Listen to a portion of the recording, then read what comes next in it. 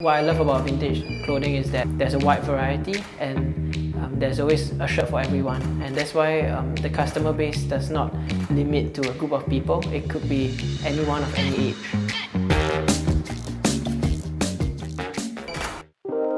Hi, I'm Ryan. I'm 19 this year and I'm the co-founder of Mamastore. It all started at the end of 2018.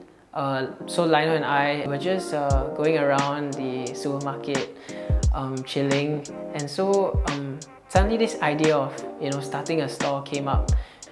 We had 40 pictures that we uploaded to Instagram. To our surprise, it did very well. We did sort of a first come first serve basis, and every day the pieces would sell out, and that's when we realized that actually this could be something more than just a one-off thing. When he asked me to join him in starting up Mamastore, I said yes without a question, because doing a business with a friend that you love and cherish, it makes it 10 times more enjoyable. Having the keys to our own shop, but having to go back to school to rush work as well, and trying to renovate the store at the same time, it was really hectic. But it's an experience that will build us up, an experience that we will never forget.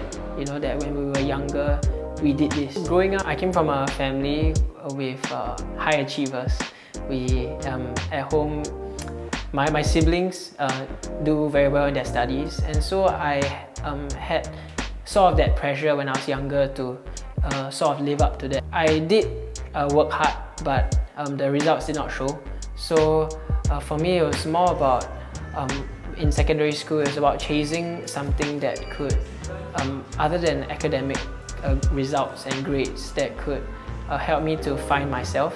To open Mamastore as it was sort of a small venture at first. We didn't know that it would become what it is today. As we go along, there will be competition. There will also be people who will try to put you down.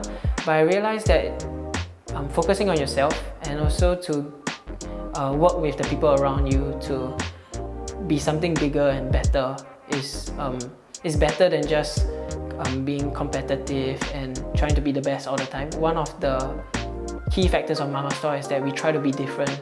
We don't need to be the best, but we try our best to be different. We try our best to bring something that people have never experienced before.